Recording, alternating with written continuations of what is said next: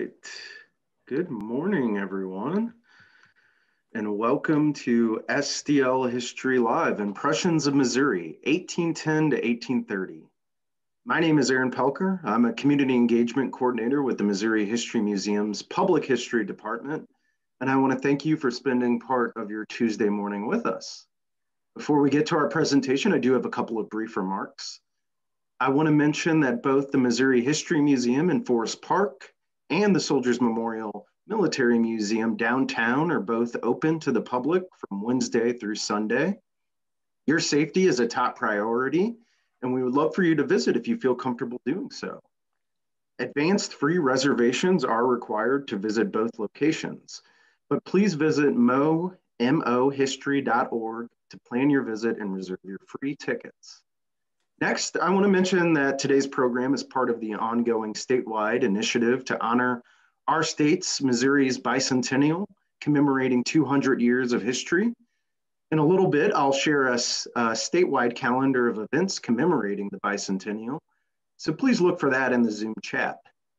Also, I do want to thank our museum members and the Zoom Museum Tax District for their generous support for both our exhibits and our programming. We wouldn't be able to host programs like this morning without their contributions. Lastly, before I turn it over to our presenters for this morning's program, I do want to explain a few of the features you'll find on Zoom that may be helpful this morning. First, this will be about a 30 to 40-minute presentation with some time at the end for audience Q&A. You can submit your questions at any time for our speaker through the Q&A feature on your Zoom toolbar. We're also happy to offer closed captioning through Zoom. To enable closed captioning, simply click the CC button on your Zoom toolbar. And finally, at the conclusion of the program, we hope you'll complete a short survey that will automatically open in your internet browser. We appreciate and look forward to your feedback. With that, I'd like to turn it over and introduce our speakers this morning, Missouri Historical Society Librarian Emily Jaycox and Jaime Bourassa, Associate Archivist at the Missouri Historical Society. So thank you and enjoy.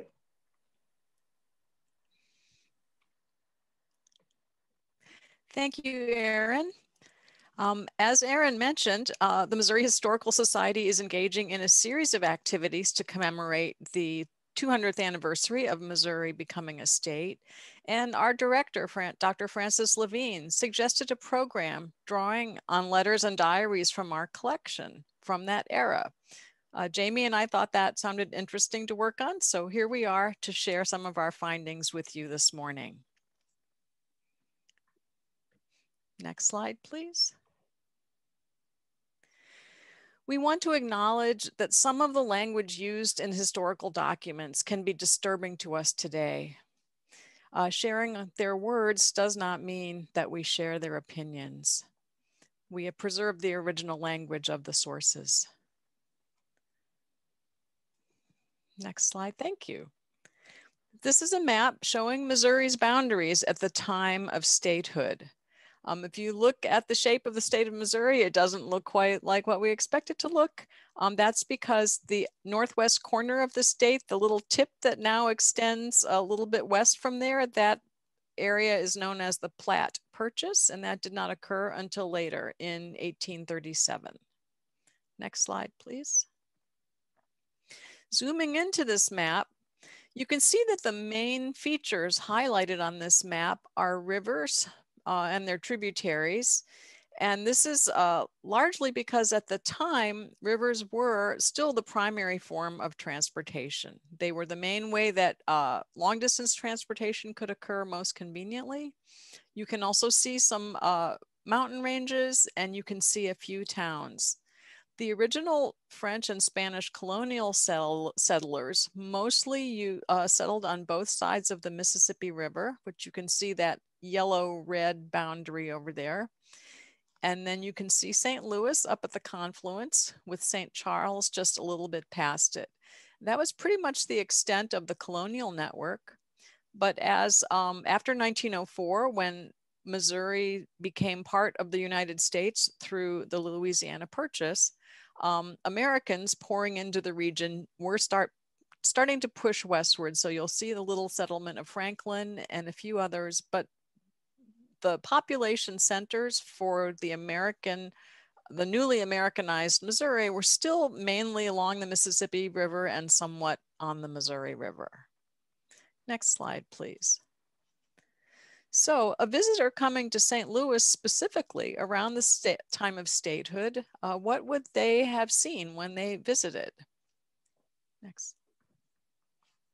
This is zooming into the earlier slide. This is an image from a banknote issued in 1817. This is the earliest known view of St. Louis. And you can see that the boat in the foreground is not a steamboat. This was engraved months before the steamboat Zebulon Pike arrived at St. Louis, making it a much bigger port and drawing floods and floods of new visitors and residents into the area. So if you look at this a little bit, you can see buildings ranging from 1 to 3 stories. Kind of, some of them are clustered together, but there's still quite a bit of open space between many of them. And the buildings kind of heading up the hill, and you see that little tower at the top.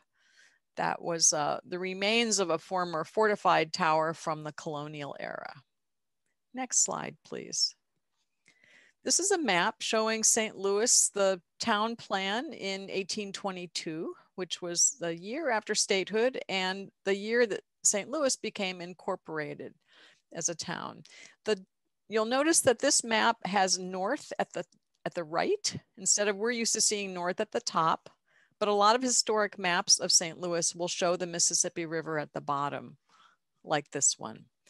The darker area that you see closer to the river represents the earlier layout of the village, the original village of St. Louis, and you can see the remnants of the prior city fortification. That would today be, if you went to the arch grounds, you'd basically be standing on the grass underneath the arch, and you'd be matching up with that area. On this map, you can also see that the city had grown since colonial times and was spreading out west towards Choteau's Pond.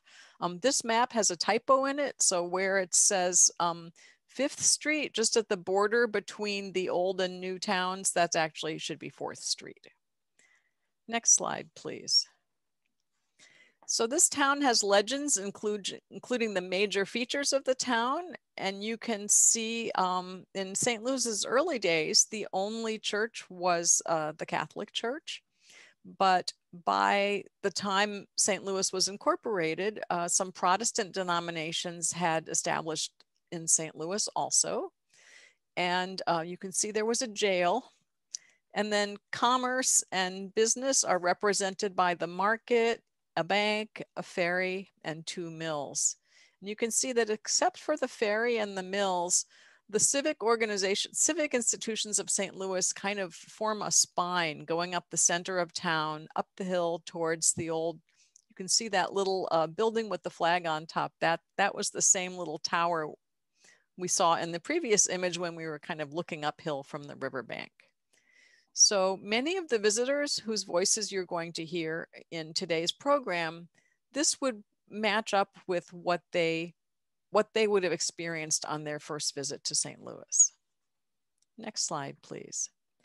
I'm going to share with you some impressions of St. Philippine Duchesne. She was not a saint at the time she was here, but she wrote voluminous letters to her Mother Superior in France and to other people to describe her experience in Missouri. From a young age, Philippine Duchesne had dreamed of coming to North America and ministering to Native American children. That was a goal that she'd had for a long time. And when Bishop Dubourg came to St. Louis and identified needs in the town, he thought that schooling was a need that was unmet, and he started recruiting orders of nuns to come and help with education, and priests and nuns. And so he sent for Philippine Duchesne and some of her co-religious. And the idea when he sent for them is that she would be teaching in St. Louis itself. But between the time she got the call and the time she arrived in St. Louis had been growing so quickly that it turned out that she didn't end up teaching where she thought she would. Next slide. With her strong interest in the Native American peoples, some of her letters did include descriptions. Whenever she saw them, she tried to write what she was able to learn from those encounters. She said, in St. Louis, a trading company has been established to regulate commerce between Missouri and the Indians beyond this territory. Now here we come to a word that is not a word we would choose today, but where this English translation using the word savage, that's a translation of the French word for Indian, which is sauvage. As a result, the savages are more friendly with the white men and come down the river. We met quite a number who had come to confer with the representatives of the government of the United States. They followed us to the river, touched the hands of the sisters, and gazed after us until we had attained this bank. One of the things that comes out in some of her other letters is that many Native Americans had met Jesuit priests in the past and were familiar with their black robes. So the sisters also wearing black habits were, that was a recognizable sight to the Native Americans, and they felt that they could connect with the sisters as religious because of their habits. Next slide, please. Again, Philippine Duchesne never was afraid to complain if she didn't like something, and she spent a lot of time complaining to Bishop Dubourg because it took a long time for there actually to be Indian children in her school. She started out educating the children of mostly of St. Louisans of French ancestry, but also some Americans sent their daughters to her school.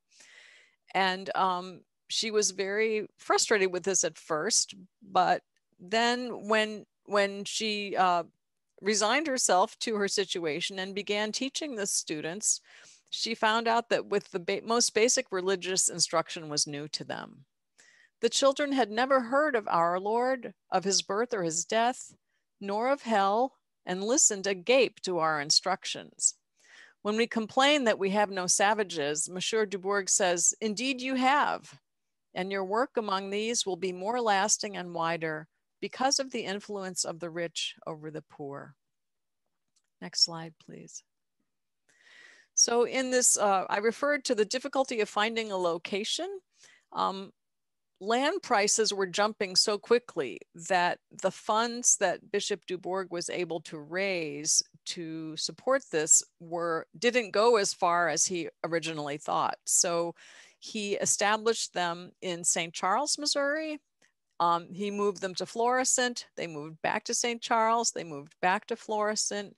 They were in St. Louis for a brief time later on, but Philippine Duchesne's earliest school was established in St. Charles. There was an existing log cabin. He was able to find a supporter who would donate the cabin and its land to the sisters. The sisters had to, they were using the same dwelling for the children. They had some boarding students, so they would have to instruct in the cabin and then rearrange all the furniture to put the beds in for the night. So there was a lot of effort. It was a very rudimentary situation. And this is a watercolor of a view from St. Charles looking across the river. So even though unfortunately this view does not include the town of St. Charles at the time, you can see that it was a very natural, undeveloped landscape that was near Philippine Duchesne's school. This is a picture I took on a tour of the Shrine of St. Ferdinand in Florissant. If you ever get a chance to take this tour, I can't recommend it enough. This is a picture that was taken of a place setting in the room where the nuns and the girls had their meals together. And Philippine Duchesne, many of her letters describe what kinds of, how they got by with foodstuffs in that area. We look upon potatoes and cabbage as you in France do upon rare delicacies. There is no market. A pound of butter and a dozen eggs would be a fortune. And although we did not want to avail ourselves of the permission to eat meat on Saturdays, we have been obliged to do so. In the hunting season, one can procure deer and geese, but in spring and summer, one can get only salt fish and meat. Our cow only supplies enough milk for our 3 pupils and for Mother Octavie, who presides over their meal. The well in our garden is dried up, and it costs 12 cents every time we send someone down to the Missouri to get us 2 little buckets of water. So this slide shows an image that I showed you before in the upper right-hand corner. That's St. Louis, the village in 1817, just before the steamboat era really took hold. And then in the lower left corner, you see an image that's from an engraving from 1838. So about 20 years later. So these are sort of 2 bookend images of St. Louis around the time of steamboat statehood. And you can see on the left that Bishop Dubourg finally got his church built. There's the spire of the old cathedral.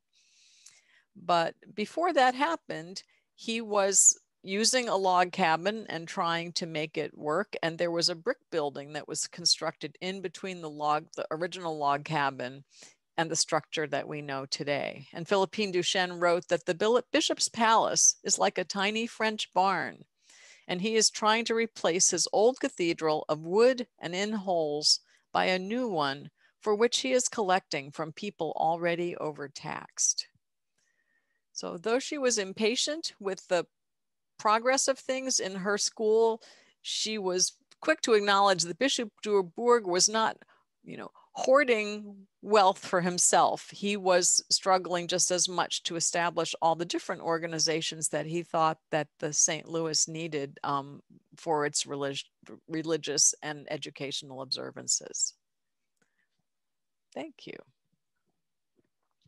All right, thanks, Emily. I'm going to take over now and share a few additional accounts of both St. Louis. The first 2 are from 1821 and about St. Louis, and then the third one is from 1823 and about Callaway County, Missouri. First up, we have the impressions of an unidentified gentleman writing to a friend of his back in Salem, Massachusetts, where presumably he came from in early 1821. And this letter was also published in the Lynchburg Press in Virginia later that year in 1821. And I'll speak in a moment about possibly why this particular letter was printed. Our gentleman gives really great descriptions of St. Louis, of the people, the buildings, but he doesn't paint it in all that favorable of a light. I'll talk a little bit more about that in a minute. So I pulled a few passages. The first one is about emigration. The emigration to the state has stopped, and many have actually gone back after being disappointed in the quality of the lands, which have been falsely cried up to be the richest in the world. People cannot live on them without being subject to bilious fever, dysentery, ague, and other complaints the greater part of the year. And this is referring to St. Louis's reputation at the time as being an unhealthy place to live, which it probably wasn't any more unhealthy than any other city at the time.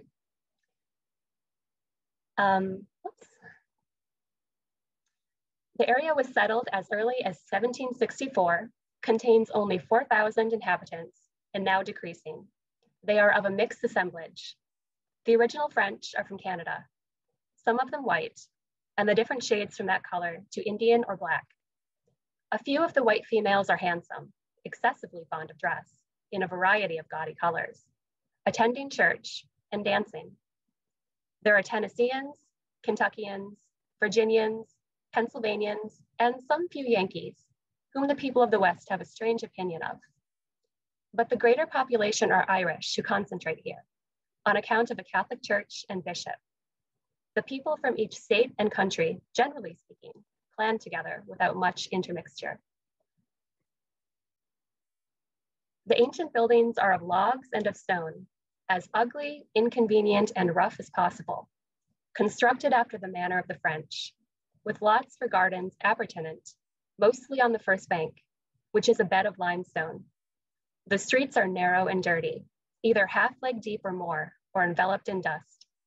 The roads, 3 months past, have been in the worst condition, the mud being at times 14 inches deep. Some new houses built, which are mostly of brick, including a jail of stone, but without any display of architectural taste or skill in their construction. There is a large pond of stagnant water, 2 miles in length, which in the latter part of the summer sends forth a disagreeable smell and produces myriads of mosquitoes. And this pond he's referring to here was Choteau's Pond, named after Auguste Choteau and located on his land. And it was an important part of recreation for the city in early St. Louis. People would go there to boat and fish and have picnics on the banks. And they would also perform baptisms in the water. The image at the top is from a little later in time, from the 1840s. And the lake didn't exist much beyond that. It was drained after the 1849 cholera epidemic. And then he touches a bit on the economy. Business is in a deplorable state. High rents, dear living, enormous taxes, little business, and small profits make it a losing concern. The country is overrun with all kinds of goods, which the holders are trying to sacrifice at auction, but with difficulty find a few cash purchasers. The place is drained of round specie, meaning coins. Sheriff sales are getting very frequent, and real property will not command 1/4 of what it was formerly valued at. Among other things, the sheriff took possession of the Exchange Bank, an Irish concern, 9 days since. The Missouri Bank at St. Louis and its branch at St. Genevieve continues good and pays specie. And then about the weather, he wrote, last summer, the thermometer was no higher than 98 degrees in the shade, but this warmth of the climate, together with the continued showers of dust, which are frequent during the warm season, was extremely debilitating. It was a hard matter to keep awake during the day, or from the troublesome bugs, fleas, cockroaches, and mosquitoes to sleep at night. And knowing St. Louis summers, I can't imagine what it would be like to live back before air conditioning. Must have been tough. I particularly like this passage where he writes about health and medical care. There were many deaths between July and November, particularly among the Low Irish, who would fill themselves with whiskey and sleep in the open air. The mode of treatment for bilious fevers was different from that in any warm climate I ever was in. They bleed freely, and he's referring to the process of bloodletting, where people would take blood from people from small cuts or leeches as a way to reduce fevers. And we know now that's not the best thing to do, but back then it was a way to deal with many diseases.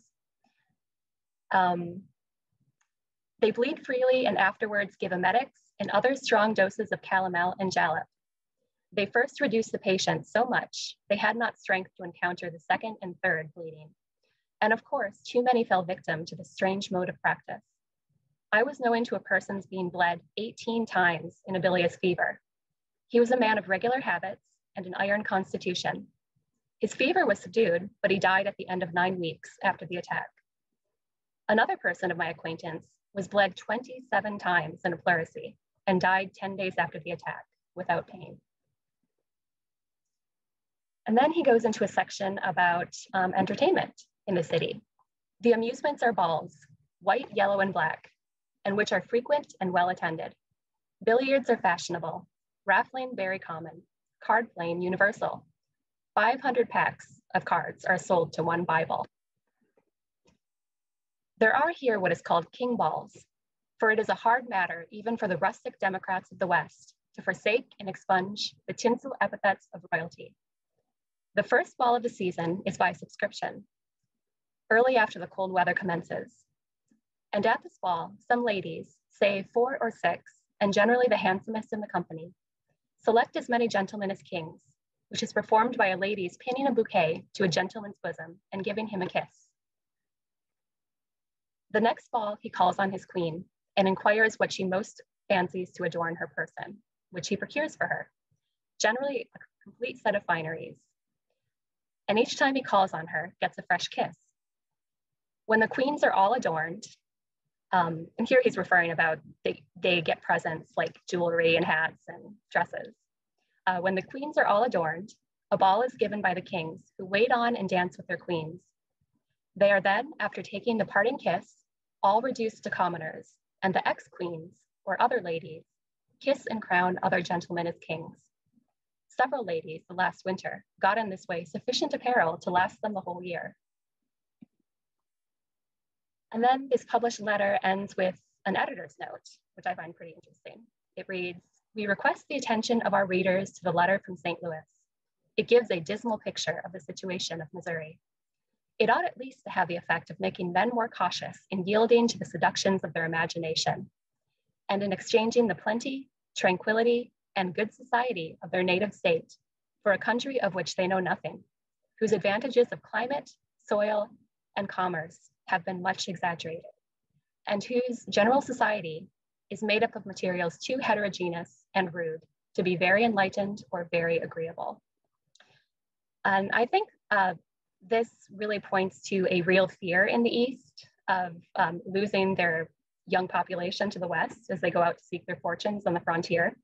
And that potentially would have a negative effect on their economy if they lost too many of their workforce. So I think it's kind of interesting. It's like a bit of propaganda printing this letter in their paper.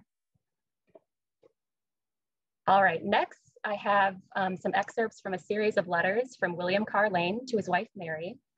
William Carr Lane was a doctor who came to St. Louis in 1819. He was actually elected the first mayor of St. Louis a couple years later in 1823. But at the time, he was in St. Louis working on getting a household set up for himself and his wife. His wife was pregnant at the time and living in Indiana with her family. And he writes about the difficulties of getting people to work on his house and also procuring lumber and other things needed to build a house. On January 12th, 1821, he wrote, "The house is but little advanced since my last report. The weather has been extremely adverse. Both the men have been sick, and until yesterday, I was unable to procure some lumber that was wanted." A few days later, on January 17th, he wrote, "It seems as if a new link bound me to the soil upon which I now am. Our house grows slowly. The weather is so dismally cold that the men, who you know are masters of their own time, will not work the 1/4 of their time. The pecuniary aspect of the times are awful. The gloom increases daily. God preserve the land from total ruin, but I can see no help for those who are in much debt, because their property will not command anything." And then I included this part because it's cute and it's about a dog. "Tell Cousin George his dog, Teague O'Curley," which is also a fantastic name for a dog, "is growing up in ignorance. He committed so many malefactions, amongst others, always doing the counterpart of eating and drinking most unceremoniously under our noses, that we at length boarded him over at the General's. I wish Ewing would allow me to give him away. He is not a promising puppy." On February 8th, he wrote, "I will certainly be present to welcome the coming of my boy, but I will not come until just about the time." And I included this picture because indeed he did not have a boy. His daughter Sarah was born, and this is her pictured. "Our home will not be near done before I set out. This is unavoidable, and I assure you no blame is attachable to me on that account. The weather has been so very bad, sometimes too cold, sometimes too hot, the men sometimes sick, impossibility to get lumber now. The painter says the weather is too bad to paint and glaze. Each of these things cause some delay." And then February 16, he wrote, "In things generally, I am a fortunate man, but in the article of horses, I am uniformly unlucky. For instance, just when I most need the services of Mr. Black, what should he do but run and caper, and run and snap in his knee just about the joint? He is now quite lame, and whether he will be able to carry me across or not is quite uncertain." So I am going to assume that he was able to go be with his wife in time for the birth of his daughter, because this is the last letter we have from him to Mary for quite some time. But it does show the difficulty of transportation of the time. And if your horse is injured, it's like having to put your car in the auto shop. And then finally, I have some excerpts from a letter from married couple Clorinda and James Tate. writing from Callaway County to their brother back out east in 1823.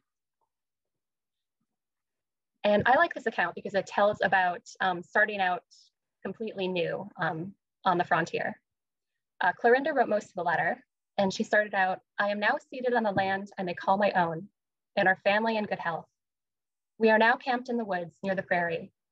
There is water in abundance, quite convenient, which is very good now, though I don't expect it runs all season. James and I were looking out a situation yesterday for our cabin. I thought it hard to determine which was the best, as there is so much sameness in the prairie. We concluded to build on a rise in the prairie, not very far from a spring, though I am afraid it will disappear in a dry season. James and William Poucheman, the young man who was engaged to live with us 2 years, is now cutting house logs, and they will soon be ready to raise a cabin. Our neighbors have been to see us. They all appear very genteel and extremely kind.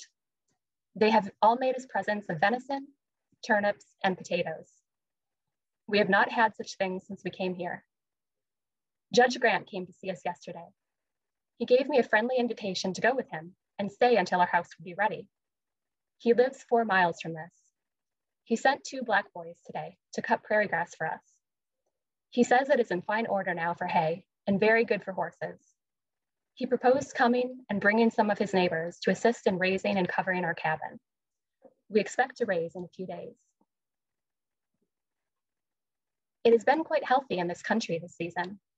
Some few have the fever and ague, but light turns of it. I think if you were to visit this country, you would be pleased with it. I think if it was settled and cultivated, it would be the handsomest country I have ever seen. The prairies are beautiful beyond description. They are from spring to late in the fall, constantly in bloom, with a great variety of blooms and thickly set with grass as a meadow. There is a constant breeze passing, even in the sultry days of summer.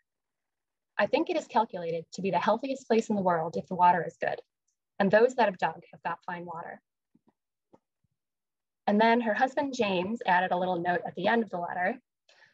He said, "We are now living in a tent in a little grove of timber, waking up in the edge of a beautiful little prairie, part of which town surrounded by a great number of wolves, bears, deer, and turkeys. And a good number of very friendly neighbors and I expect to raise a cabin on next Tuesday. Oh, could I offer you anything as an encouragement that might induce you to move or even come to see our country, I would." And I don't know if the brother actually ended up coming, but many others did come to settle in Missouri. And Emily and I are planning a part 2 to this later in the year, which will cover the next couple decades, 30s and 40s.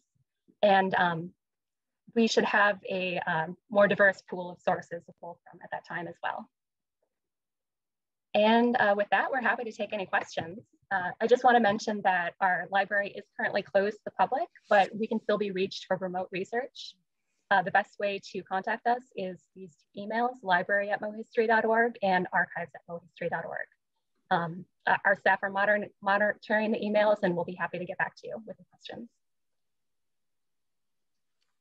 All right, thanks for that, Emily and Jamie. It looks like we have one question so far from an attendee. He asks, "Can you share the source of the map of Missouri at statehood?" Thank you.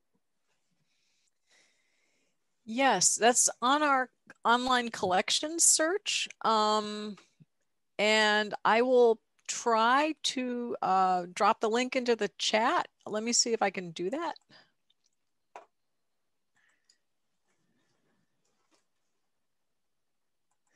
This could take me a few minutes. So if somebody else has a question, or if Jamie want to chat a little bit, this is going to be a few clicks before I get to it, but it shouldn't be too hard. It's probably a good time to mention that we do have a lot of things available on our website to view digitally. If you go to collections.mohistory.org, you should be able to search our historic documents, and we have a lot of photographs up there, as well as photographs of our object collections. So it's a good place to browse, or if you're looking for something specific. But also be aware it's not nearly the entirety of our collections, just a small sample of what we have digitized. We had one other question come in. Amanda Doyle asks, Are there newspaper or handbill advertisements in the collection that you came across that might have extolled the, quote, exaggerated, unquote, virtues of Missouri that potential settlers would have been exposed to, the inducements Lynchburg was worried about? Not that I remember seeing. Emily, have you? Advertisements? Hang on, I found the link. So let me get that in the chat.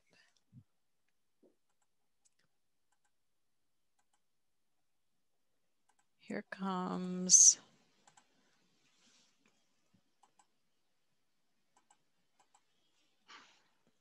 This should be a link to the map I showed.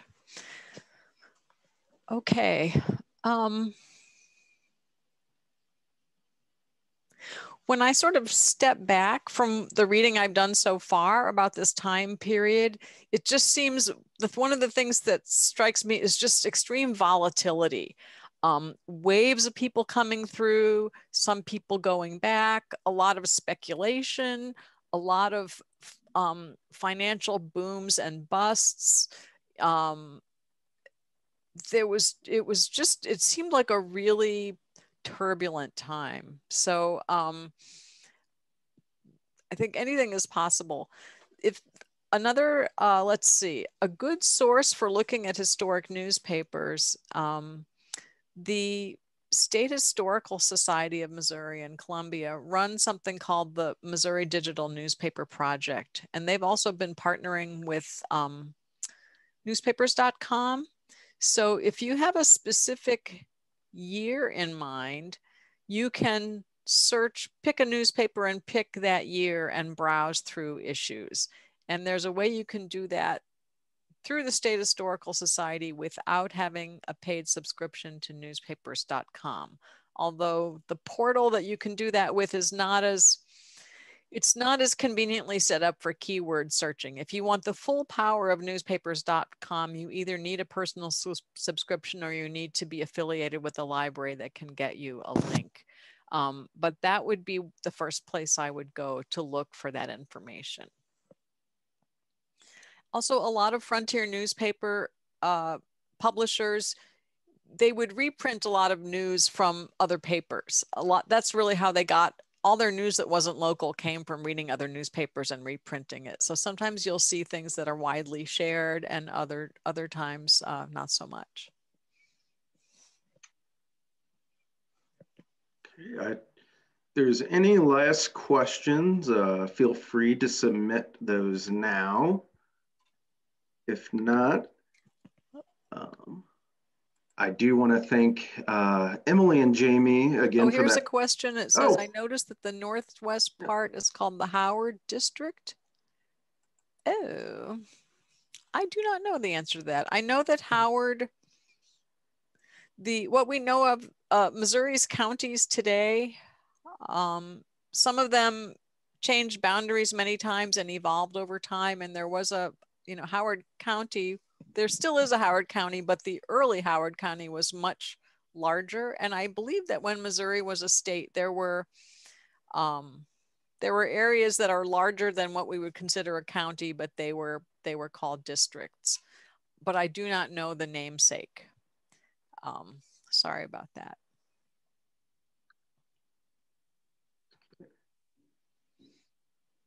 Well, any last questions? Submit those as I'm making my last remarks here, but I don't see any. But Emily or Jaime, if you see them pop up, just feel free to interrupt me. I do want to thank Emily and Jaime for their time again this morning. We have our regularly scheduled STL History Live programs on Tuesdays at 11 a.m.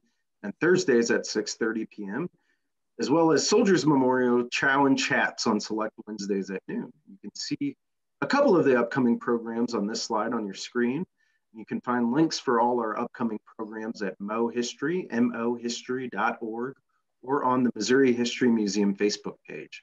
So please be sure to check out that lineup. And also, please don't forget to fill out the survey and let us know what you thought about our program today. But thanks again, everyone, and have a good rest of your day. Bye, thank you. Bye-bye.